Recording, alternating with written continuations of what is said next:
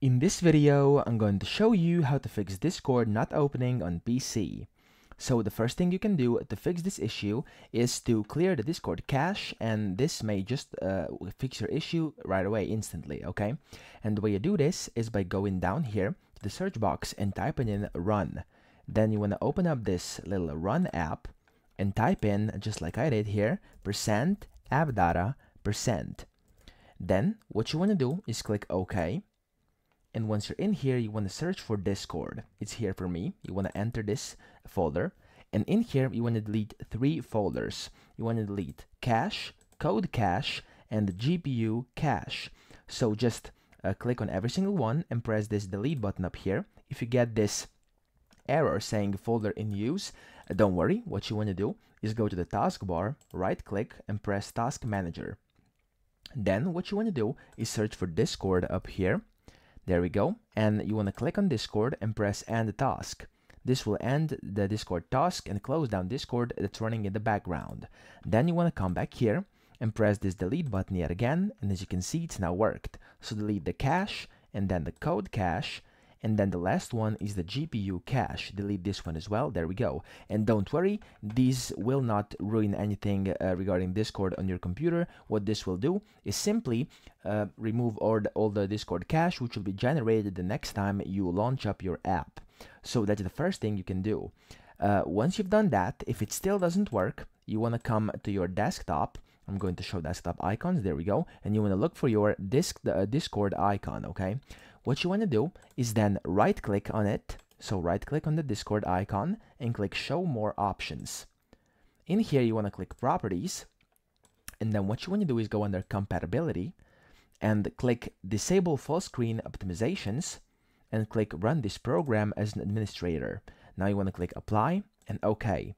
If that didn't fix the issue, you want to go in there again, inside options, more properties, there we go, and you want to go into compatibility yet again and click run this program in compatibility mode 4 and then select Windows 8, and then you want to click apply and OK yet again. Now if that didn't fix your issue, the third thing you can try doing is kind of checking for errors inside your system, and the way you do this is by going down here and typing in cmd, and then inside command prompt you want to click over here and it will open up your CMD. Now what you want to do is type in CFC and then spacebar / and then scan now. And what you want to do is press enter, and this will begin a system scan, and the process will take a bit of time, and if there's any errors found, it will fix them automatically. Now if that didn't work for you, we'll proceed to the next one, which is as follows. You want to go over here, right click to your Discord on your desktop and click on open file location.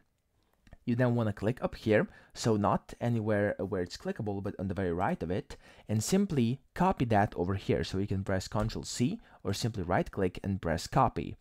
Once you've done this, what you want to do is go to the search box down here and type in Windows Defender Firewall. There we go. Make sure you don't press the Windows Defender Firewall with Advanced Security, but this one that only says Windows Defender Firewall. When you press this, you want to go over here and go to where it says Allow an app or feature through Windows Defender Firewall, okay? And you want to click this. And in here, you want to click Change Settings. And then it may ask you for your PIN. Just allow it if it does. And then what you want to do is click Allow another app. In here, you want to put in your path, so what we've just copied, you want to right click and paste it, or press Ctrl and V, which will automatically paste it in, okay? You can also browse it if you want to, okay? Now for me, as you can see, it has, for some reason, unselected what I've just copied, so I'm going to go back in here, and I'm going to, yet again, go to the folder, and press over here, and copy this. There we go, and then I'm going to paste it in there. We go, and then what you want to do once it's pasted in there, you want to click add, okay? It doesn't work for me right now because I've already added that path, but yeah, that's exactly what you want to do, okay? Now the second option, the second way you can do this is by pressing browse over here and simply going up here and pasting in the location, pressing enter. There we go. And then once it finds this folder, you want to click update.exe, which is basically the Discord app. I don't know why it's called that, but it's called that. And you want to click open, and there we go. You want to press add, and then when you find it, make sure under private and public both are enabled, okay? And then what you want to do is press OK. Then once you've done that, if that didn't fix your issue, you want to go to your search yet again and type in uninstall, and then you want to go inside settings, okay? So inside installed apps over here, you want to click on it, installed apps, and you want to look for Discord. There we go.